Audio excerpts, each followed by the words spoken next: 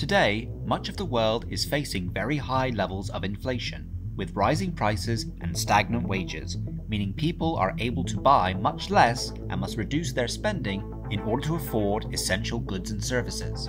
In the 1970s, the situation around the world was very similar, and in the United Kingdom, it was especially bad, with both high unemployment and high inflation, in a combination known as stagflation.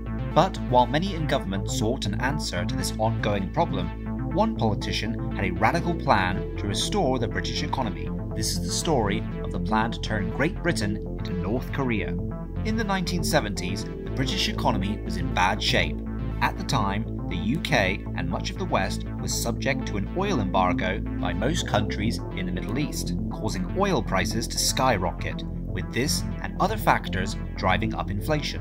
In addition, many of the industries that had previously been the main engines of the economy and had provided thousands of jobs, such as coal, steel, and shipbuilding, most of which were state-owned, were in deep decline, as they were being made unprofitable by cheaper competition from the United States and other members of the European Economic Community, an organization that Britain had only joined in 1973. This meant Britain faced the problem of rising unemployment, but also that the UK was importing more goods from Europe and America than it exported, meaning every day Britain was losing money, and fast. This meant the government had less money and couldn't afford to increase the pay of government workers in key industries, which at a time of high inflation was a big problem.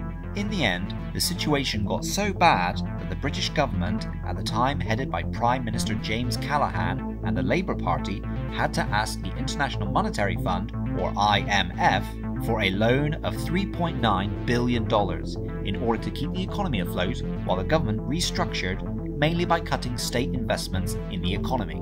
This was deeply humiliating since the IMF usually lent money to developing economies in Africa and Asia, and this was their largest ever loan. This, some said, reflected the status that Britain was fast becoming a third world country. But there was one man who objected to this course of action and proposed his own alternative.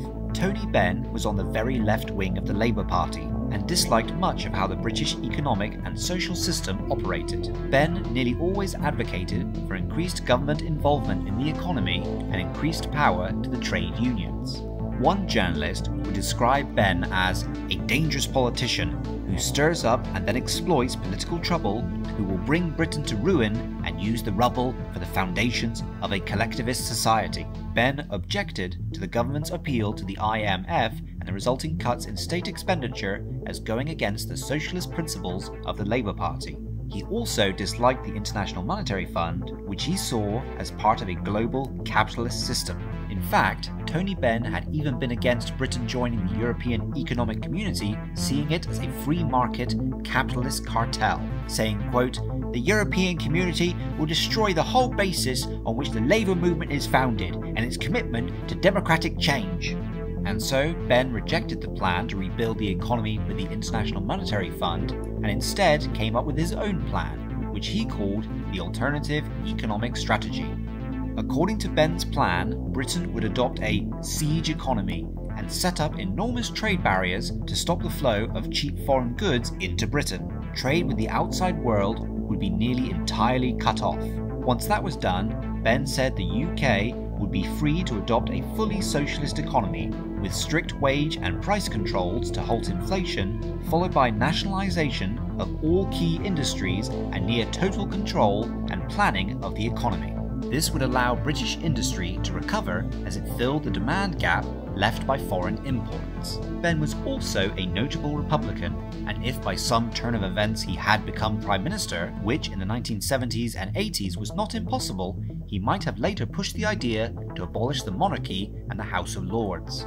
This proposed level of isolation and government control of the economy was unlike anything else seen in Western Europe, with the only comparison being with the communist economies of Eastern Europe, the Soviet Union, and North Korea. Of course, Benn's plan would have never been supported by the British public, and even other high-ranking members of the Labour Party opposed it, with Denis Healey, the minister in charge of the economy, saying the idea was not a strategy but a caricature. If Benn's plan had been put into motion, it probably would have been a disaster. It it would have been impossible to stop all imports and still maintain acceptable living standards, which meant that it would also have not been practical as a way to completely stop inflation.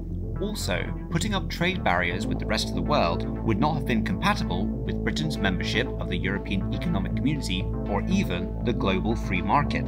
Furthermore, it would have been unrealistic for Britain to impose trade barriers on other countries without expecting them to retaliate and impose trade barriers of their own, thereby crushing Britain's export economy and further damaging British manufacturing. Benn's plan was never presented to the public, and of the few Labour politicians who heard of it, a vast majority instantly rejected Benn's idea of Fortress Britain.